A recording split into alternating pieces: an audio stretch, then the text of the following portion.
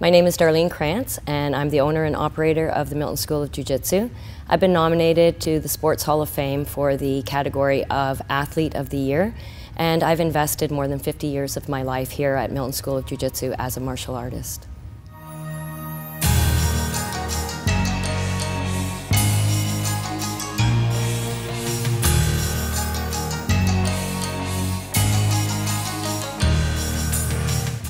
My history in Jiu-Jitsu goes back to when I was between 6 and 7 years old, and back then there were still such things as bullies, and so my father didn't want to hear any news about how I was getting picked on and wanted instead to find the solution to the problem.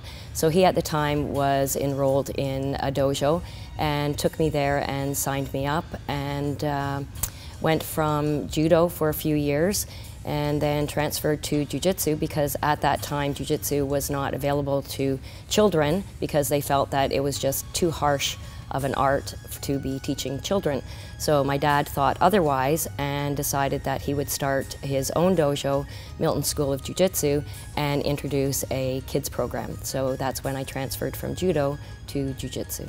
The driving force for Milton School of Jiu-Jitsu is the passion that my father holds, and it's quite contagious. So anybody that has come through our dojo has picked up on the passion that he has. It has been everything to his life and became pretty much everything to my life following in his footsteps. Set it up on guard. Along with stick strikes, you're using body strikes. Ready?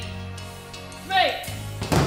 I've seen kids come through the dojo that were really timid and scared and shy and really not sure of themselves, and when they saw that they could punch and kick and fall and get back up again, it just instilled a great deal of confidence. The feedback that I get from parents and from kids and just adults that are in the program about what a difference it makes to their life is motivation for me to just keep on keeping on, because you can't step back when there's people saying, hey, we really need what you're providing, and so that in itself is, like I said, very motivating.